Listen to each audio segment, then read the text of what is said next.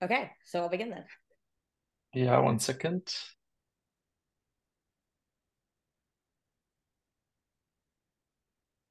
Okay, seems good. All right, so yeah, welcome everyone to this research seminar session. Today it's my great pleasure to introduce Dr. Roslyn Fuller, who is the managing director of the Solonian Democracy Institute. And there they research alternative democratic practices and they track the emergence of democracy enabling technologies and companies. And Roslyn is a lawyer by trade. And today she will tell us more about principles of digital democracy. And yeah, we're very excited to having you. So Roslyn, take it away. Thanks Yeah, for being okay. here. Well, thank you very much for inviting me. My name is Roslyn Fuller, and I've spent a lot of the last 20 years thinking about democracy. Originally, as I said, I studied law with a specialization in public international law. So, humanitarian rights, wars, borders, international trade, things like that. And following that, I wrote my PhD on the relationship between international law and democracy at Trinity College in Dublin, which is where I currently live. And I said I also manage a small research organization, which, in addition to focusing on democracy in general, also analyzes tools of digital democracy. And every 2 years, we publish a report of various tools that facilitate processes of democracy online. We used to do it every year, but we had enough time just to do it every 2 years because not enough changes each year to justify that. So we do this as thoroughly as we can. We also conduct a lot of interviews with citizens who use these tools and with the administrators, so civil servants who use these tools. And we also experiment with them, of course, a lot ourselves to see how they work.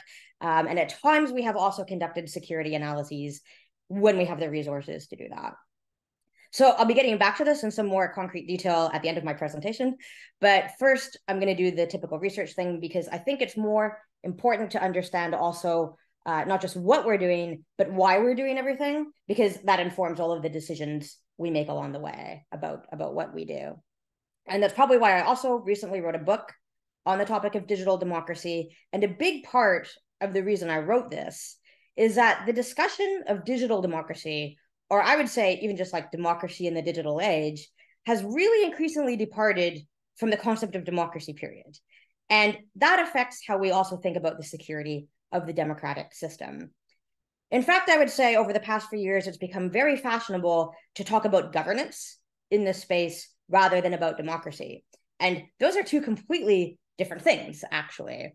There have been many really great governors throughout history who were not Democrats. So, what you're aiming for, if you're aiming for democracy or you're aiming for good governance, really alters what the major threats to the system are. And I'm not talking here about threats that prevent the system from optimally operating, but rather about threats that have the capacity to thoroughly subvert it and to end it. I think the second thing we have to recognize when we're talking about democracy is that everything we've experienced in our lives up until now has actually been highly abnormal from a historical point of view. And therefore, our previous lived experience doesn't really suffice to give us a thorough understanding of the nature of democracy or how to secure it. For the vast majority of human history, especially since settled civilization, we've been living in non-democracies. And generally, that's been characterized by a few very rich people and many quite poor, relatively poor people.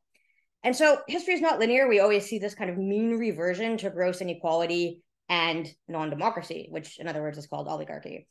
So when we want to keep democracy, we're trying to keep things in an artificial state, not a natural one.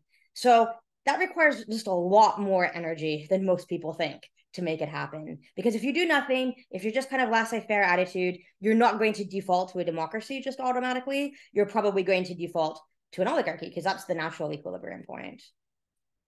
And third and finally, it's important to recognize that democracy is not in everyone's best interests, at least not in the short term.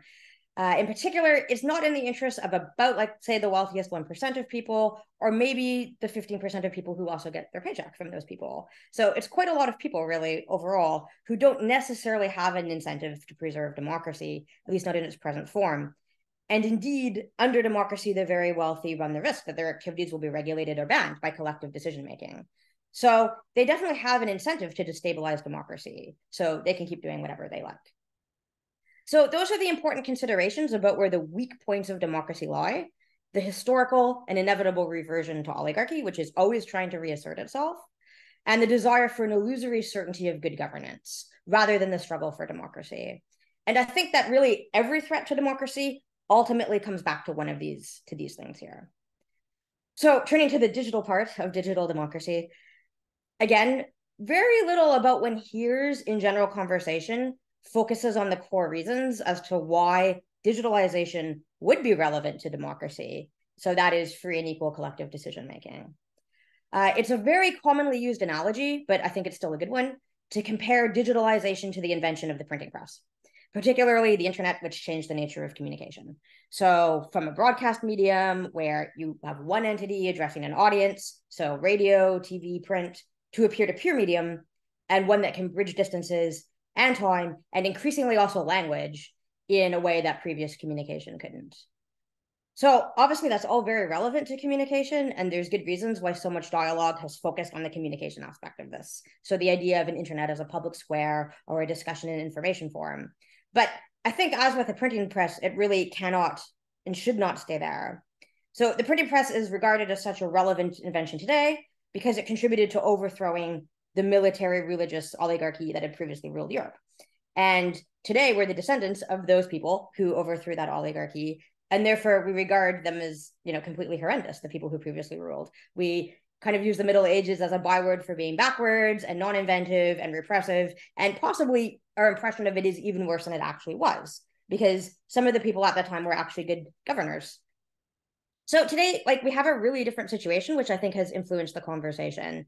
The printing press was invented in 1450, so coming off the back of a long period of feudalism, but also increasingly better trade and contact with other civilizations and a growing merchant class, whereas we're coming off the back of several hundred years of very extreme economic growth. And in particular, we've had 80 years of very high levels of equality and democracy, which, however, have begun to decelerate and reverse over the last 30 years and really pretty sharply over the last 10. And that's really entirely expected. According to economists, there's only two spots where Western civilization has taken a big hit to inequality, and that's after the Black Death and after the World Wars. So if you look at the bottom left graph here, you can see inequality increasing between the late Middle Ages and the First World War. But for the latter half of that period, GDP was going up very, very sharply. And that's why during that period, people, even though inequality was increasing, also living standards for most people also increased at least somewhat during that time. But what's even more interesting about this is to notice where we all fit into this graph. I mean, almost everyone alive today was born after the First World War. So you can see we haven't just grown up and experienced ourselves a situation of more equality, also economic equality. We've actually lived in a situation where equality has continued to increase for a really long period of time, a really unnatural period of time. And that's influenced how we've all thought about democracy and economics and security. So it's really important to understand this trajectory because I think the language hasn't quite caught up to the reality on this point. And that's why the conversation has become really illogical. And it's why the official discourse today regards the internet as a threat to good governance and technically as a spreader of unapproved information. So kind of a new idea of heresy. And that's really the defense of very, very newly acquired undemocratic power. That's kind of happened so fast that I don't think people have really had a chance to adjust to it for the most part. And I think that manifests itself in several ways. One is that open debate has been recast as highly, highly dangerous. So unfortunately, what that means is we're losing the idea that information cannot be processed and scrutinized to determine its veracity. I mean, since the Enlightenment, we've believed that ideas can be formulated and we can test those ideas to see if they're true or not. So we don't need to prevent people from saying them. We can just put it through this kind of funnel where we can use evidence to ascertain whether or not things are true. So, however, if you kind of believe that that's impossible and people aren't capable of doing that, then you can see how you can jump very quickly to the idea that this is sowing discord or being divisive, and it's a traitorous act rather than just being part of the process to determine what the truth is or get as close to it as we can, because we can't always get to it exactly. Another issue that we've seen more and more, and this is especially coming from the legal point of view, is that we've had a lot of transfer of decision-making power to institutions that have little or no public accountability. So, for example, central banks would be a very common one, but also the institutions of international treaties. So a lot of decision-making has gone into courts that have been based on international treaties. So it's kind of a locked-in decision now. Or sometimes they're also transferred, decision-making powers transferred to specialized agencies. It may be transferred to NGOs or civil servants. But it's something that's very, very far progressed and something that a lot has been written about sociologically and in the legal world, this transfer of power out of the democratic process to different organizations that then make those decisions. Another aspect of this that I think really gets ignored a lot is enshrining rights into constitutions, which has become very, very common recently. And it's easy to see. You'd think, oh, that's very democratic. You have a right in the Constitution. That's what most people would think. But the truth is, once you enshrine a right in the Constitution, obviously judges make the decisions over it. So judges determine the content of that right going forward. So when you enshrine a right into the Constitution, you run the danger that it's interpreted rather differently than was originally intended, especially over time. If you look at the US, you can really see this happening in the US, where their Constitution is so old that their interpretation has gone off into completely different directions, and no one can really pull back to the Constitution anymore because it's also like too old to really support that. So this is an issue sometimes. We call that the counter-majoritarian difficulty in law, which is where courts start to go one way and, you know, maybe people and opinions start to go another way, and we don't bridge that again. So that's also something that's happened more and more and more and more when it really is actually quite harmful, really. I mean, you can regulate things in a simple law as well, and then you can regulate them again or make adjustments more easily. So, and finally, a third is that the tax burden for the social welfare system has now been shifted to the middle class, which will probably collapse under the weight of that. And that's creating a social structure that's also more typical of an oligarchy, where there's a small number of wealthy people and a lot of poorer people, rather than having a strong middle class that feels stronger in its content as a middle class and, you know, isn't worried about the future, because the middle class is usually the leading power in any democracy. And it's been that way since ancient Greece. So, past tense, we've already lost a lot of the basic pillars of democracy, or we're in the process of losing them. So free speech and open debate, decision-making, and economic independence, which is also very important. So we've kind of come to a very anti-democratic approach to politics. And I think almost all discussions, including questions of security, are reflecting this kind of new and somewhat faulty understanding of democracy. So rather than viewing it as a system for scrutinizing ideas and then voting on them on the basis of one person, one vote, digital democracy is now seen as a discussion of politics for no particular reason, you know, on social media, often with complete strangers. These could be people living in completely different countries that you're never going to need to make a democratic decision with. And then maybe at times going to a ballot box in the few countries that do allow that, like Estonia, or parts of Canada, or some countries for expat voters, and maybe casting a ballot for a representative. And the challenge, according to this new understanding of democracy, is to control this online process so that it yields the right results at the ballot box. So we can kind of see this mean reversion to oligarchy well underway, because, I mean, I can't state enough how much richer some people have become very, very recently. But we have to understand how it works in a little bit more detail in order to think how you could really prevent it. So essentially, it's just because small advantages accrue into greater ones over time. Robert Michels wrote a book about this in the early 20th century, detailing how party functionaries would gradually accrue power and subvert inter-party democracy, and that idea became known as the iron law of oligarchy. Now, I, not knowing who Robert Michels was at the time, because I studied law, not politics, I separately came to a rather similar conclusion while I was writing my PhD about how democracy would be undermined on a nationwide basis through a similar mechanism. And I call this the hot gates hypothesis, although it was a hypothesis 15 years ago. Like today, it's just a reality because everything's kind of come to pass. So basically, it just amounts to the very simple realization that if you have a system with bottlenecks, in order to dominate the system, you just have to take over the bottleneck. So as software engineers, you're probably all very familiar with that situation. And the reason I call it the hot gates is based on a battle in ancient Greece at the time. The Persians were invading Greece, and the Greeks were vastly outnumbered, and things weren't looking very good for them. So as part of their strategy, they decided to send a small force to the strategic point, the hot gates. If you've seen the movie 300, that's what it's based on. And their point was to hold off the Persian army as long as they could. So, and they managed to do that for a few days until someone told the Persians how to get around this, which they did. But it made the point of delaying them for quite a while. And so the issue is war basically is all about controlling strategic points, and politics is the continuation of war by other means. And that's why we say ballots, not bullets. Like a lot of the time, people just think that's like it's a nice thing to say and it sounds good, but we really do mean that, because politics is contested, and politics is a system where different interests compete with each other, and you have difficulties to resolve. And often if they do not resolve them by ballots, they resolve them by bullets. So coming from an international law background, like we mean that absolutely. In the electoral representative democracy system that we're all familiar with, you only have a few collective decision points. This is really what it comes down to, every 3 years. So it's just imperative to win control of those points. After you win, you're in a position to do two things.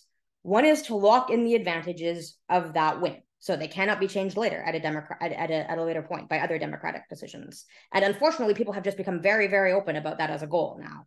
And the second is, of course, you can help all the people who helped you win, which again is just becoming more and more self-understood as a goal that people are pursuing. So the issue is that if you portray this out over many iterations, rather than having a society where you have a lot of different people floating around doing their own thing, like people, you might be a small business owner, but you might belong to an NGO, or you might be in a political party, and you also might work at a corporation, and kind of people are flowing around freely as depicted on the left side of this little slide. People start to form themselves into two very aligned factions, or it could be three factions, but usually it's two in the end. And those factions really go to war with each other to try to win control over the society more and more and more and more and more seriously. And this is all very relevant for the security of digital democracy and the way in which we can use digitalization to impact democracy for the better. Because in a scenario where everything's like really low key and there's multiple parties and there's relatively accurate polling and you don't feel that desperation, okay, like someone could show up and ruin your digital vote in Estonia or Ontario or wherever, and it would be embarrassing and it would be disruptive, but it wouldn't be a panic situation. But in the scenario where you have a political situation that's extremely fraught, even with really good security around voting, you're going to end up with people who have extreme incentives to attack that bottleneck in a way where they're either not discovered, unlike hackers who like to tell everyone what they did, right? In a way where they're not discovered, or if they are, the discovery doesn't have consequences. So that's what I would worry about a lot more, the people who aren't discovered flipping elections. And unfortunately, like that's true regardless of the medium used. This is just like a general basic principle. So if we look at paper ballots versus digital voting, the obvious advantage of paper is that it's easy to understand, everyone knows how it works, and people can obviously watch the ballots being counted. And later, of course, you have the ballots, so you can always recount those same ballots. But I think an equally important issue that's really overlooked is what happens before that point. Because the security around paper elections in Western countries has actually been historically very low when you look at it. In Canada, you can say, oh yeah, this is Fred, so he's going to vote today. And people say, sure, okay, here's your ballot paper, Fred, right? I mean, and we've just been running on that principle for the last like 50, 60 years because we haven't been concerned about the election security. It hasn't been a big deal. And unfortunately, it has gotten lower in recent years because there's postal voting, there's vote drop-off, and there's vote harvesting and things like that. And those have all kind of made the security around voting actually way, way harder to control. And so this can be a real issue because it really like opens the door to all kinds of things also on paper. I mean, if you look at a place like the United States, but also other countries, there's people who their lifelong don't vote. In US presidential elections, the vote turnout is usually about 60%. So that means 40% of people don't turn out to vote. And once people don't turn out to vote, they very rarely do start voting. So it's quite easy to potentially fake a vote for somebody like that. I mean, as I said, this counts online and offline. There's also issues around increasing rates of severe dementia, so we would call granny harvesting, which also happens offline.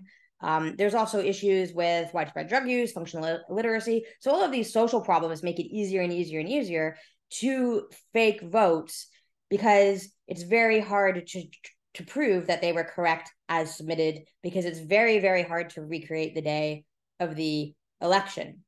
So people often, for example, falsely remember if they voted. It's a very well-known thing that sometimes a lot of the time, more people will say they voted than did because it's like a good thing to go voting. So that's something people falsely remember. People, of course, it's very easy for them to forget who exactly they voted for. And even if you were to go to check, even if you go to people's doors and try to check who they voted for, that's a violation of their privacy. That's potentially also voter intimidation. So you can't really recreate that. And countries have tried to solve that two different ways offline. One is like in Ireland, for example, you have ballots that cannot be reunited with the voter. So once you cast your ballot, there's nothing on it that could prove that it's you that cast that vote. So that's it. After it goes in, it's the end. But in England, for example, you do have, as some of you probably know, they do have numbers on their stubs. So you can potentially match up ballots later on. You could trace a ballot to the voter who cast it, and you could technically check election fraud that way. However, the problem with that system is, of course, it's technically possible for someone to get access to those ballots and go through those ballots and maybe harass people who vote for parties or fringe parties that they don't want them to vote for, like the Communist Party or something. So my point is just that we haven't really solved this on paper either. We're often trying to square a circle digitally that we've not ever really truly succeeded in squaring on paper. And it's very obvious when you look at developing countries, a lot of the times they struggle with these issues, but it's just because there's so much more at stake in those countries than there usually is in developed countries, where we've been just kind of pretty blasé about voting security, frankly. So there's all kinds of issues in all kinds of ways. I mean, I've listed a few: gerrymandering, clientelism. There's like all kinds of ways you can corrupt politics other than just through the ballot box. So I think the issue, however, we're ultimately faced with is, if things keep going this way, if the rich keep getting richer and keep interfering with elections or other political decisions in ways that have become newly possible, and if we keep moving also decision-making power outside of the political realm to sometimes supranational entities, but also maybe agencies and things like that, how could we ever really achieve security in the system? And if we did achieve it, like, what good would it do us if we're not making the political decisions in that system? You'd have a perfect security for something that doesn't matter, which doesn't interest anybody. So I think this is like the real threat to democracy today, like, not just to voting, but to the concept of democracy, period, which I think is really the most important thing. And we have to ask ourselves, like, how can we mitigate that? How can we possibly try to stop this? Well, I would say, for one thing, by doing the same thing the Persians did. You want to eliminate the effects of those bottlenecks, which is causing this issue. You want to get around it. In electoral democracy, the representatives are a real pressure point. There's very few representatives, so they're a lot easier to deal with than to have to deal with voters. And we end up with this very lopsided situation where you can have a few entities kind of putting pressure on representatives in a way that outweighs potentially their voters. So typically speaking, corporations, you see this in the US with like Citizens United, corporations, our investment funds, are sometimes even just very, very, very rich individuals, kind of operate through vehicles. Like they wouldn't operate as themselves. They operate through vehicles to get done what they want to have done. So an issue that we've been contending with a lot in the last few years, I think there are people beginning to report on this, but it's something that's happened so recently that it hasn't really been visible, is people basically funding very large NGOs, and they pay people to work at those NGOs quite a lot. So, and they lobby politicians, or they, kind of flood newspapers with sponsored content. So a really common thing you see would be for organizations like charitable organizations to give newspapers very, very large sums of money, and then those newspapers print their content under so-called sponsored content. Or you'll read newspaper articles where they cite like 5 or 6 organizations, and if you do research and you look who is behind all those organizations, a lot of the time you find the same person. So you're not really getting this view that you think you're getting of maybe 5 or 6 mass member organizations. You're actually just getting the view of one person. And investment funds do this a lot now too, unfortunately, and it's really skewing how democracy works. I mean, this is just one small example that I took from a newspaper article I wrote a few years ago. But the top 4 organizations there, like Omidyar Network, Luminate, Democracy Fund Voice, those are all funded by Pierre Omidyar, who's the eBay billionaire, as you guys probably know, but most people don't. So these are only like 4 organizations. Like Omidyar actually runs a whole lot of other organizations, and this is only a very, very, very, very tiny little bit of some of the organizations they're funding. I think that if I was going to write at this resolution, I could probably fill like half of a football field just with organizations that the Omidyars are funding and counterfunding. And then there's all kinds of other ones as well. So the problem with this is, like, often these organizations, not just Omidyar, like I'm not picking on him, there's a lot out there, they're very, very, very polarizing in how they approach things. And they're very controlling in how they want to attack political issues. And this has created a lot of issues for online participation. So I think one really great thing about what I would call user authenticated online participation, so things that a lot of the digital tools we use do, where you have to sign up as yourself and be authenticated from a voter list. What's really great about it is that it kicks out all of these other actors. So rather than having a network that exists like on Twitter or Facebook or something else like that, where all these organizations and the thousands of people who work for them are all in a network together and able to amplify each other and pick on other people, suddenly everyone's just reduced to being themselves. And you can only participate if you live in that locality, that area, whether it's a municipality or a state or even a nation where the decision is being taken. Those are the only people who are allowed to participate because those are the only people who have the right to vote. And what's interesting about this is I do have examples of this, is that it actually, in real life, does prevent the conversation. It has changed conversations from being these highly polarized, like complete free-for-all conversation going nowhere into something that's a lot more pragmatic and constructive when they basically have had ones where they use user authenticated participation. And that's like, it's without censor. You don't have to censor anybody because like Luminate is not a person. You don't have to shadow ban people because that's not what it's about. You don't have to control content or otherwise infringe on anyone's rights, which is where the discussion is all going on social media, right? Which is, from a legal point of view, very, very dangerous. So it actually, just by saying we have a democracy, and in that democracy, only natural people can vote, and we have tools where we can check if you're a natural person or if you're actually a big NGO, you already have cut off like 90% of the problems that we have, and also gotten rid of all of this kind of money equals power situation that we have going on. What else can you do? Well, okay, infrequent decision points obviously are helping to move decisions beyond politics, because you can say, oh, sorry, we signed a treaty about that, we can't revisit it ever, right? So that's very, very frustrating. And it allows you to potentially like solidify a situation and have a situation going on for longer than its sell-by date. So how do you prevent that solidifying? Well, I would say by liquefying the situation. So one way that can also be done is through citizen-initiated referendums.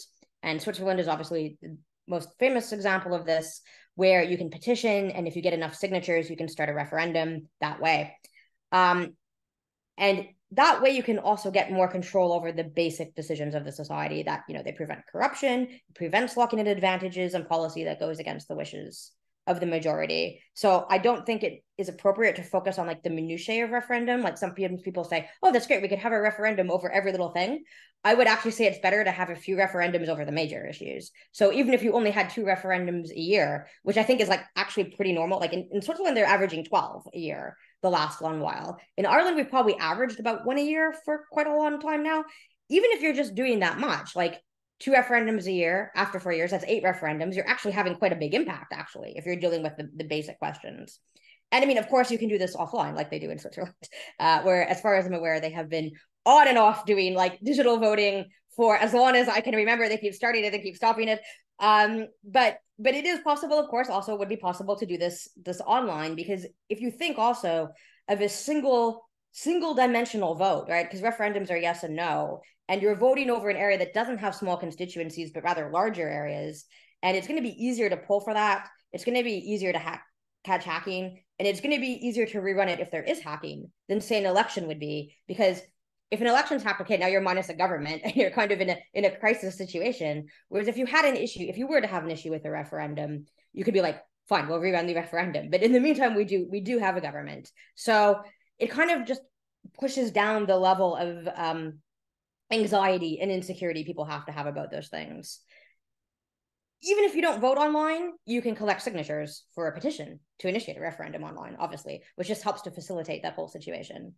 And obviously, not every referendum is successful in the sense that it's passed. Like, referendums tend to be voted no on more often than they're voted yes on. However, even in that case, you're allowing people to go through the democratic process, you know, to take an issue that's important to people. I mean, think about something like the, you know, farmers' protests we've had recently all over Europe, right? Like, you're allowing people to take an issue that's important to them, and rather than just be frustrated, and rather than this all just become a big problem, you can take potentially something people want and push it through this system. They may not get what they want in the end, but at least everybody knows how and why and what it failed on, rather than just, you know, no one does anything and everything just continues to descend into chaos, right? You always gives you more information, a referendum, than you had before. And you can always say, okay, maybe in 4 years we make a small amendment and we run it again, right? We've done that a lot here in Ireland, where we amend things and we have another referendum on it.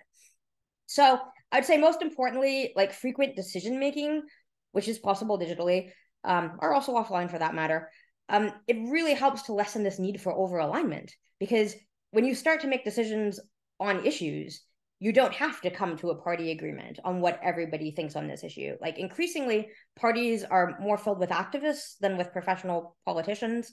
And they often demand that people are aligned on topics that, like, there's not even a natural alignment on those topics. Like, there's no reason why you should agree on gun and healthcare. Like, those are two completely different issues, right? So politics, because of this insistence on over alignment, like there's one group here and there's another group here, and they each agree on everything with each other. It's kind of become more like this kind of weird religion, where there's like beliefs we must hold, rather than saying this is, like you see on the left, how things used to be, a pluralistic society composed of different interests. Everything has pros and cons. So when you make decisions on issues, you can kind of just force to disaggregate a bit. You can afford to say, fine, I don't need to agree with you on everything. We vote on this one thing, and we can make up our mind about the next thing tomorrow. So I think that helps a lot to kind of start to reduce this tension that we have here. And finally, of course, digital technology is useful for monitoring budgeting and implementation. So in many Western countries, there's actually been an increase in the number of civil servants. And also there's been a lot of inefficiencies in how public money is spent. So, here in Ireland, I've been living in North Dublin for 18 years. There were two big infrastructure projects that were just about to be done when I moved here. And there are people who are in university now who weren't born back then, before these infrastructure projects were started. And I know, like, the Berlin airport is like another example of this. There's just so many of those things everywhere. So unfortunately, rather than doing these democratic things we could be doing, which usually we do through online consultation or online participatory budgeting, in my experience, unfortunately, and in trying to research this book, I just ran into it again and again and again. There's a lot of no follow-up on what's happened to people's participation. So I ran into a lot of cases. Obviously there's some good ones out there, but I did run into a lot of cases where people would run these really convoluted and really well done and very informative online public consultations, and then they just like drop the results. Like nobody knows how that impacted the decisions that were later made. Like even I couldn't get that information, trying to get it again and again and again and again, let alone, a person who just happens to live in that municipality, who probably is not going to put the same effort into that I did. So it's really bad, because it's a really missed opportunity, I think.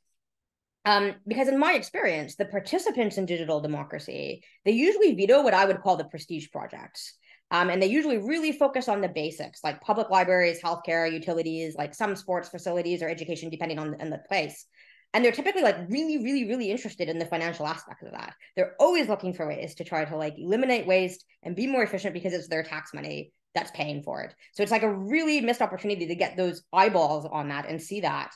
So, and it's also just a pity, because digital technology obviously has that efficiency and storage capacity to track implementation on it quite easily. And there's all kinds of digital tools that have this already built in. Like these trackers for implementation, they're just very poorly used. So like the technology will be there, and you'll just get to this point where, oh, no one filled out that spot. Even though you entirely could, and it would be really, really helpful. And I think people would feel a lot less frustrated if they could see that. As I'm saying, there's some exceptions, but it's a common problem. So we also have to say, of course, this helps us to say, did we achieve what we wanted to achieve with this idea, or should we go back to the drawing board? So, there's all kinds of things that's useful for. So unfortunately, in closing today, I would say there's kind of an issue that we're kind of seeing the issues of democracy today a lot of the time through the lens of the very rich, because they're paying for that lens. We're kind of clamping down on heresy, like really over focused on that, and kind of trying to preserve things the way they are, rather than dealing with issues as life goes on and things change. For me, like, it's not an issue that I'm maybe in deep disagreement with my neighbor about some political issue. It really doesn't matter. We just both go vote. It doesn't bother me. It's actually good that they're there, so I can reconsider my opinion on things and ask myself if I have my thoughts in order about why I think what I do. I think it's actually good. I think misinformation has been really exaggerated as an issue, because we do have methods for checking misinformation. Like we have journalistic methods for doing this. We have evidence-based trials. We have cross-examining. We invented all these things for reasons. We have ways of determining the veracity of claims. We're just increasingly not using them. So I think, unfortunately, I would say focusing on securing the voting process itself, whether offline or offline, is incredibly important, of course. But at the same time, bottlenecks will always be a weak point, and lack of transparency will always be a weak point. And that I think, therefore, by putting more energy into facilitating more continuous and less high stakes participation, we can kind of make a contribution to lessening that security burden around elections, whether that's paper or digital. And I think this will also help to reverse the great wealth inequality that's arisen due to an over-reliance on electoral representative democracy. Okay, thank you. That's it. Great. Thanks a lot, Roslyn, for this very insightful talk. Let me briefly stop the recording in the live stream, and then we can go